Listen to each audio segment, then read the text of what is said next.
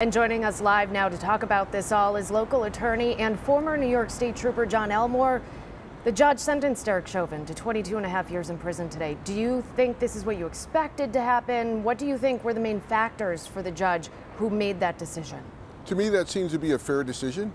As far as police officers that have been convicted of homicides, that's probably one of the highest sentences in recent years. 22.5 years for someone who has had a clean record. It is a long time. The court took into consideration the fact that the family testified they lost a loved one, that they'll never be able to get him back. And they looked at some of the aggravating factors. The fact that it was committed in the presence of a child, the fact that others assisted Chauvin do this, that it happened for over 9.5 minutes, and also I think important factor that they took, although the judge didn't say it, but Derek Chauvin never showed any remorse, and he was convicted of an aggravated factor of abusing authority. So I believe it was a fair sentence, a just and appropriate sentence. And 4 people spoke on behalf of George Floyd today, including a recorded video interview with his young daughter. Did any surprises come out of the victim impact statements for you today? I can just tell you, to hear a 7-year-old child talk about the loss of their father that they're never really going to get to enjoy for the rest of his life was very touching. The brothers, they would rather just have George Floyd back rather than the money that the family received, and just wish that this thing never happened. And what do you think about Derek Chauvin himself speaking in court today, saying he couldn't say much? And then we also heard from his mother speaking on his behalf.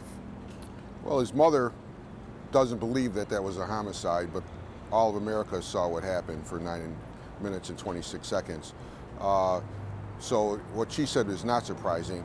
But again, Chauvin did not show any remorse whatsoever, and that's scary to know that somebody that was working in law enforcement, who was supposed to protect and serve the public, could show no remorse whatsoever for a cold-blooded murder.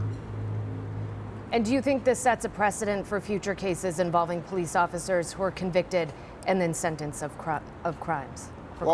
Certainly. Well, the fact that there was a special prosecutor that had no conflict of interest in prosecuting a police officer is unprecedented, and that helped to get a conviction. And also the expert testimony from the best experts across the country concerning the cause of death. And what was really unusual is the fact that Chauvin's supervisors and other members of his police department testified against him. There's generally a blue wall of silence that makes it very difficult to get convictions of police officers, and that was broken in this case.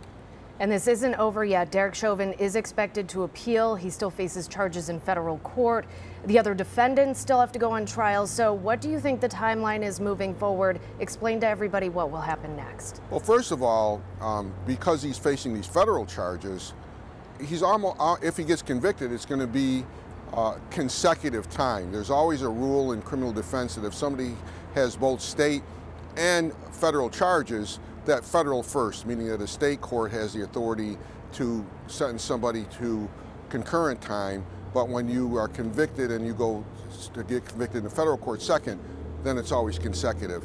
We'll probably see the trial of the other 3 police officers before the year is over, and probably much of the same testimony.